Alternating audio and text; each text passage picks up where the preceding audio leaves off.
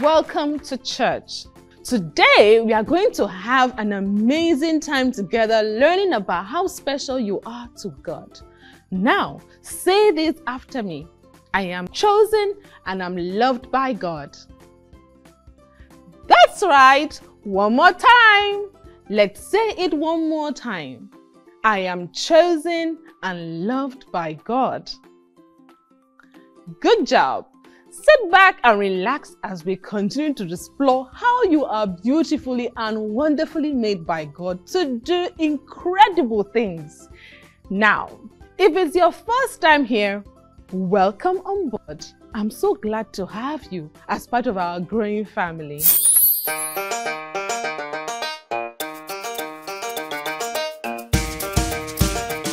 Hello, hello, hello, how are you? Hello, hello, hello, how are you? I'm good. I'm great. I'm wonderful. I'm good. I'm great. I'm wonderful. If it's your birthday this week, it's time for you to stand and shout! Let's sing you a birthday song.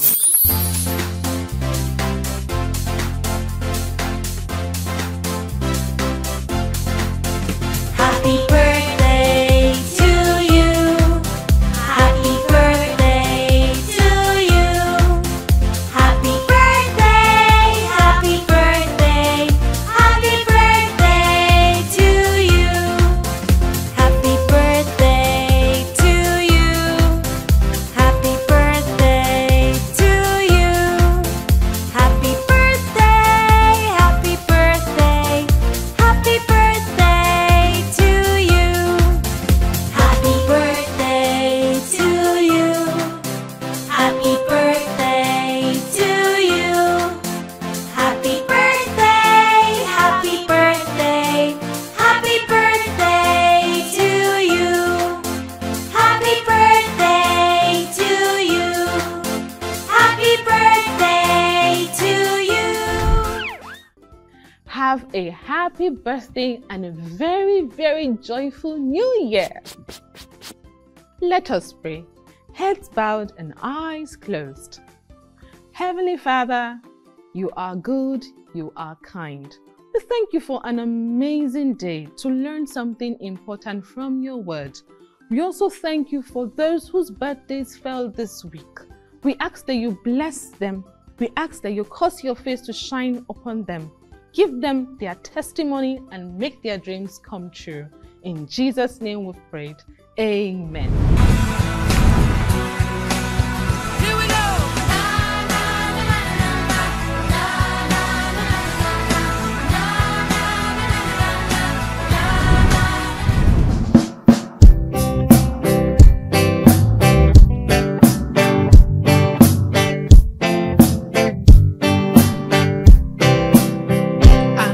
My mind made up, and I won't turn back, 'cause I want to see my Jesus someday.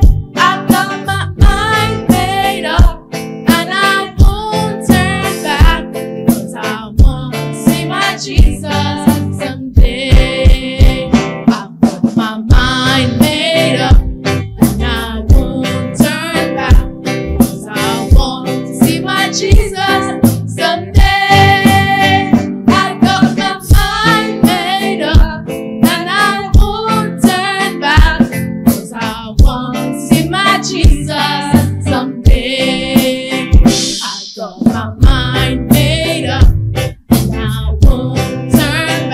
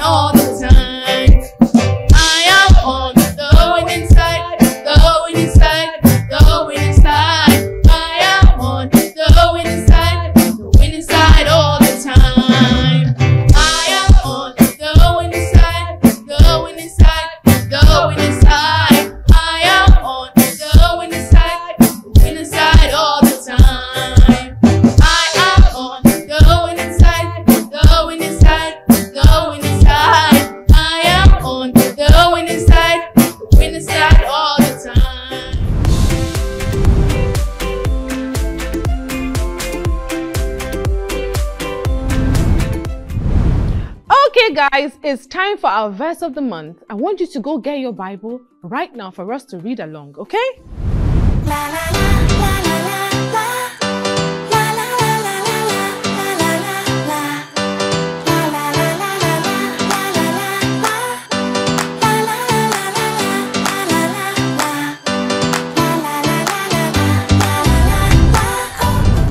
Our verse of the month is from Psalms chapter 139 verse 14. I hope you still remember.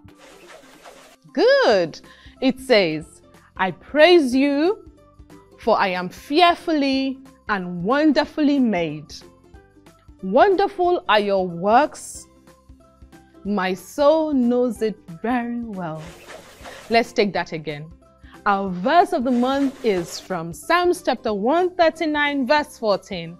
And it says, I praise you, for I am fearfully and wonderfully made. Wonderful are your works. My soul knows it very well.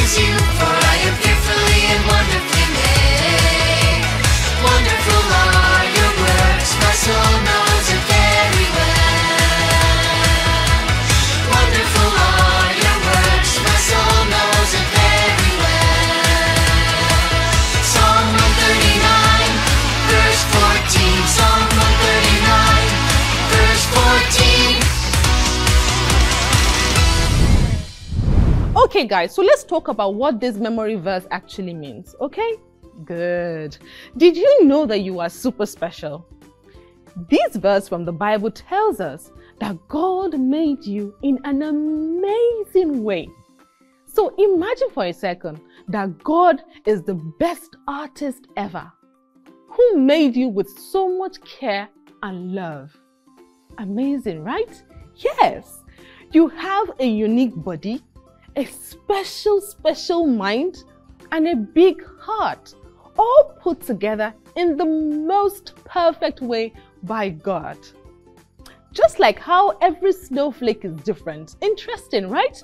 Yes, no matter how they are different. You are one of a kind too. So, God made you just the way you are, and that's important, really incredible. So whenever you feel unsure, remember that God made you amazing just the way you are. Now, for some fun fact, did you know the Bible has two parts? It has the Old Testament and the New Testament. The Old Testament, though an old book, has 39 books, while the New Testament has 27 books. Together, these two parts make up 66 books of the Bible.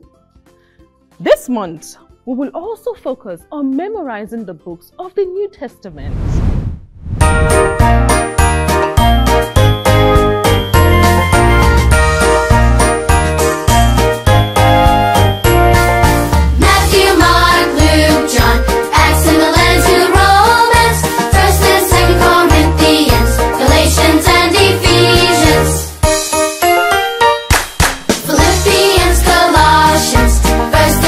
Thessalonians, 1st and 2nd Timothy, Titus and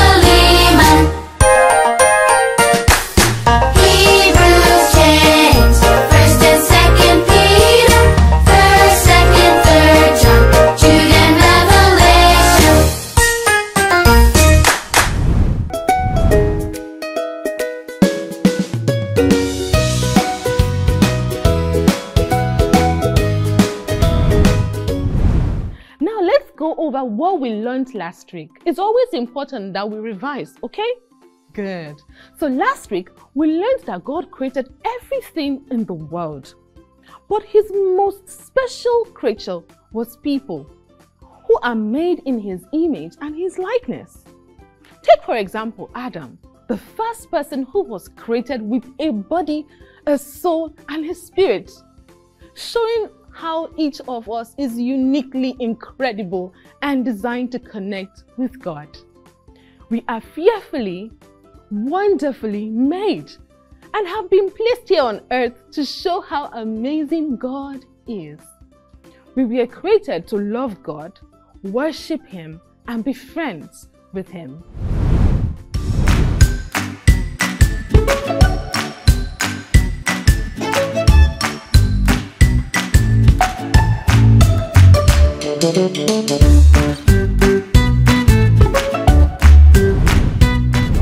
Now guys, I have an interesting game I want us to play together, okay? Good. So now this game is called Choice Game. Now here is how it works. I'll give you two options and then you have to pick your favorite by raising your hand, okay? So for example, you raise your left hand if you choose jollof rice, okay? And your right hand for fried rice. How many of you like either? I like jollof rice more, but I'm sure you like fried rice. That's okay. All right. Okay, guys. So you raise your left hand for M&Ms if you like it.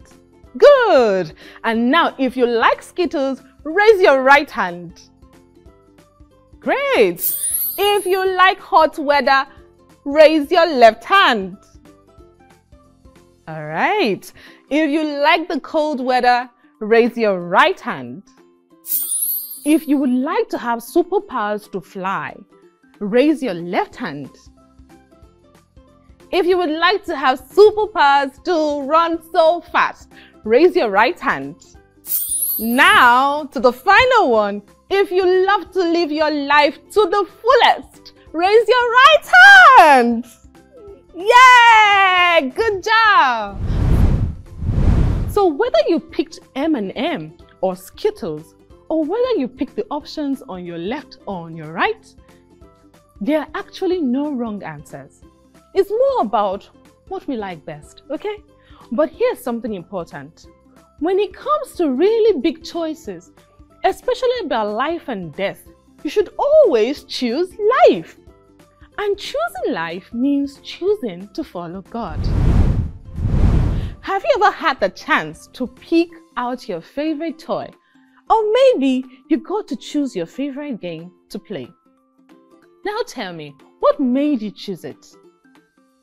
Just like you pick your favorite toys or game because you love it, God wants you to choose him as your best friend. He wants to be a part of your life every day.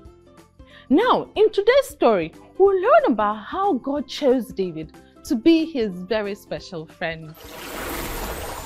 Okay guys, so I still have my Bible. I hope you still do. Now we are going to open to 1 Samuel chapter 16, verse 1. And then we're going to read 6, 7, and then again 10 and to 12. Okay? So let's say we start with the International Children's Bible. So the Lord said to Samuel, "How long will you continue to feel sorry for Saul? I have rejected him as king of Israel. Fill your container with olive oil and go.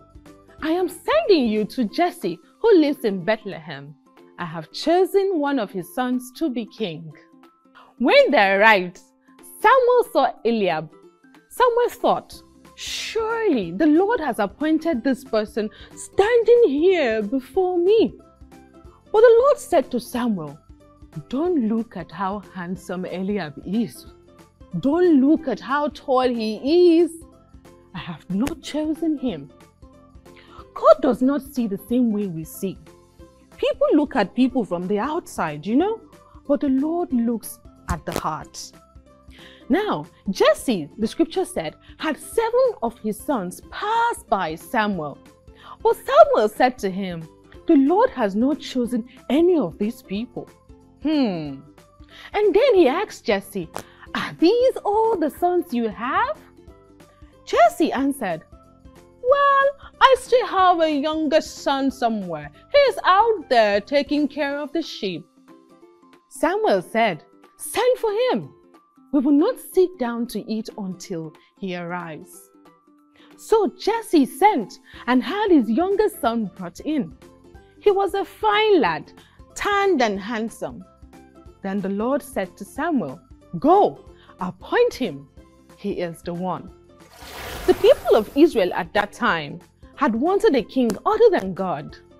So God gave them what they wanted, a tall, handsome king named Saul. Now, this is King Saul of the Old Testament, okay? Not of the Saul of the New Testament that you've read, who now became Paul, remember? Good. So King Saul, however, did not love God with all his heart.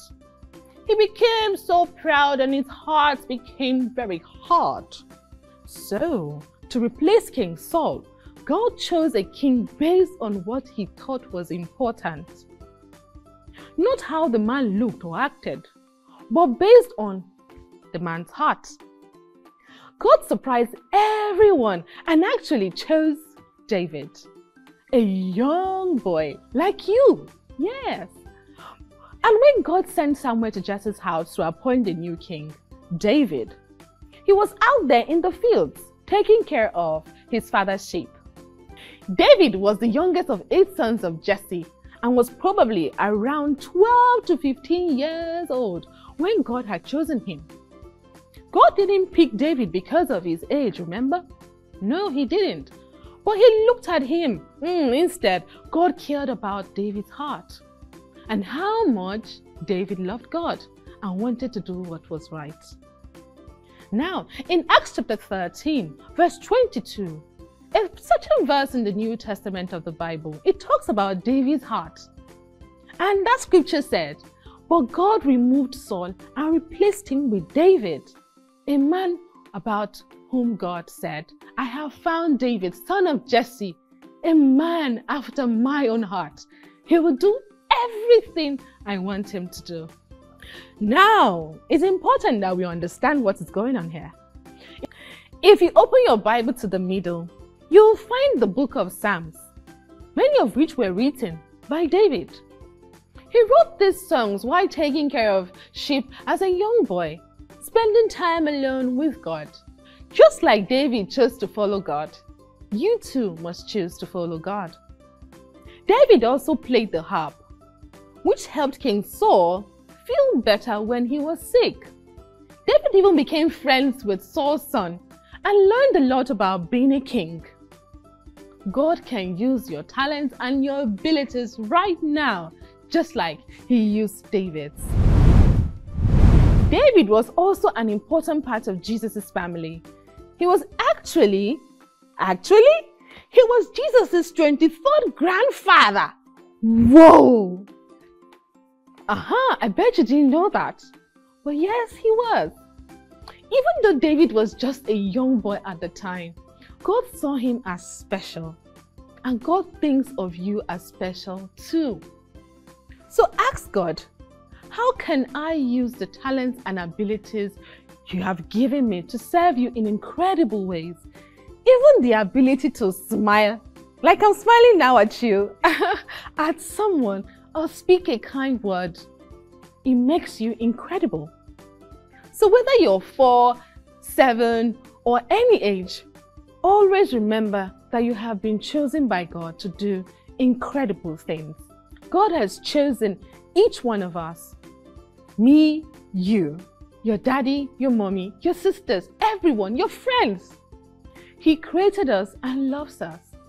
But sometimes, in us, we can separate from Him and His love because of something called sin. Sin is anything against God. God sent His Son, Jesus, to show us how much He loves us and to save us from our sins.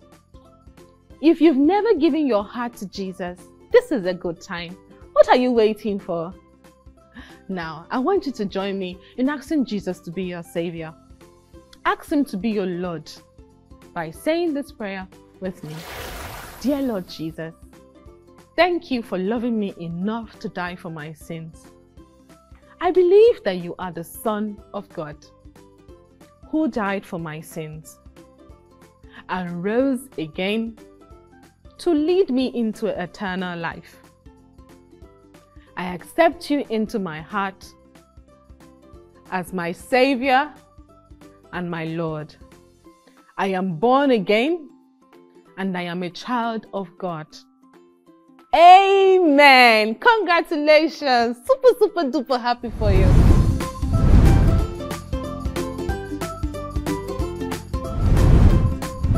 Okay guys, so let's go over what we learned today, okay?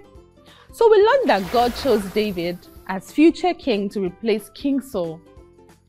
David wasn't chosen because of what he looked like or even his age, but because of his heart for God. We also learned that God did not only choose David, but David also chose God. Even though David was a young man at the time, we learned that God saw him as special. And God thinks of you as special too. Great! Now, we also learned that God can use your talents and abilities right now, like right now, to be incredible for Him.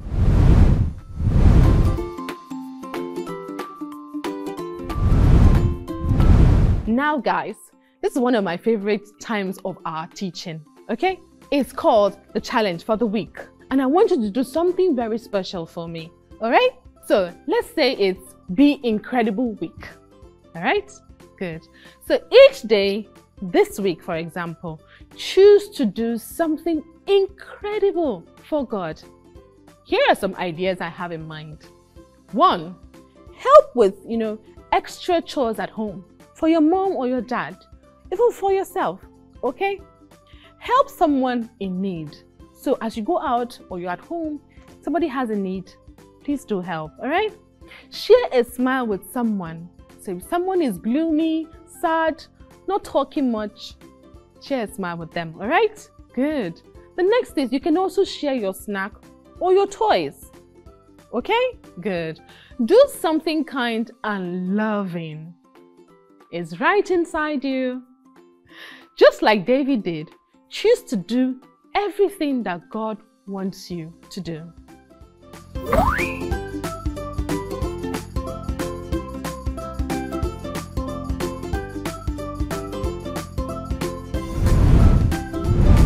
Now guys, let us pray. Dear Heavenly Father, thank you for showing me your love through your Son Jesus Christ. Thank you for choosing me and making me special. Help me to remember the story of David and how you prepared him to be incredible. Help me to follow and love you with all my heart like David's. I love you in Jesus' name. Amen. So people have written to us that these teachings have been a blessing to them and they would like to give an offering. The different ways by which you can do this are now displayed on the screen. Thank you so much. God bless.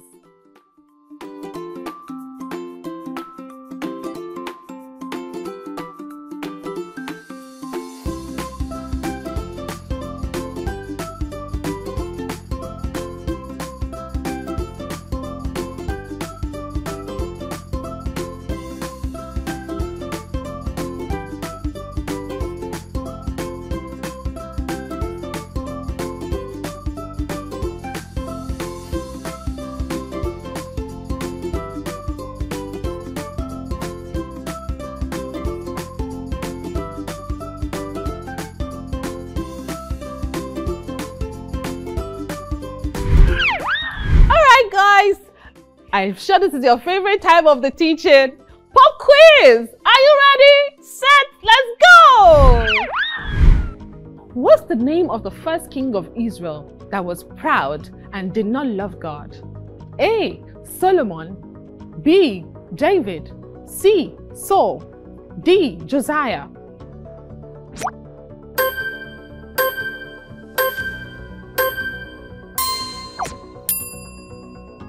C is correct. Saul. The first king of Israel that was proud and did not love God was Saul. Where was David when Samuel came to Jesse's house? A. He was walking in the garden. B. He was taking care of the sheep. C. He was sleeping. D. He was eating.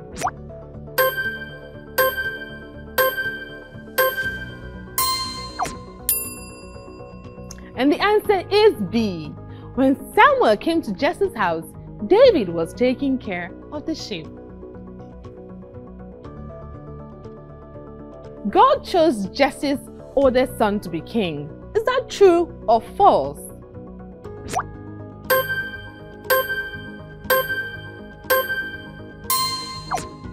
That's false. God chose Jesse's youngest son, David, to be king. What did God look at when he chose the new king? A. The clothes. B. The heart. C. The family. D. The outward appearance.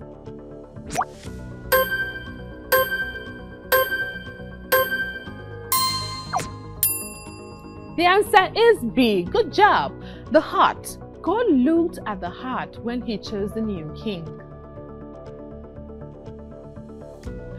God cannot show you how he can use you in incredible ways because you are too young.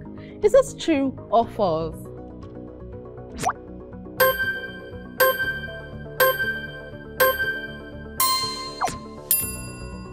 It's certainly false. God can show you how he can use you in incredible ways, believe me, even when you are young. What was the name of David's father? A. Jesse. B. Eli. C. Saul. D. Moses.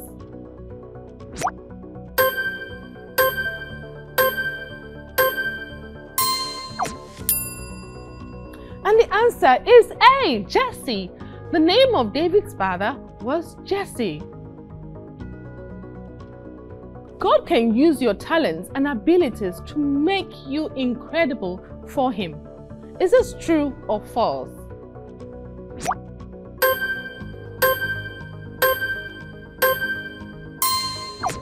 The answer is true. Good! God can use your talents and abilities to make you incredible for him. Who gave David the strength to be a good king? A. His brothers. B. His father. C. God. D. Goliath.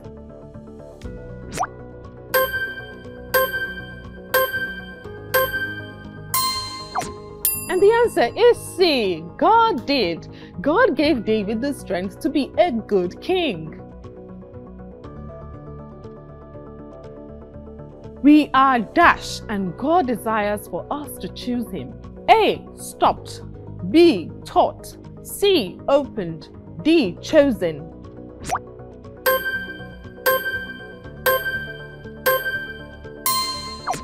Good. The answer is D. Chosen. We are chosen and God desires for us to choose him. What can we learn from today's Bible teaching? A. God looks at our clothes. B. God cares about how much money we have. C. God chooses us based on our heart. D. God only loves strong people.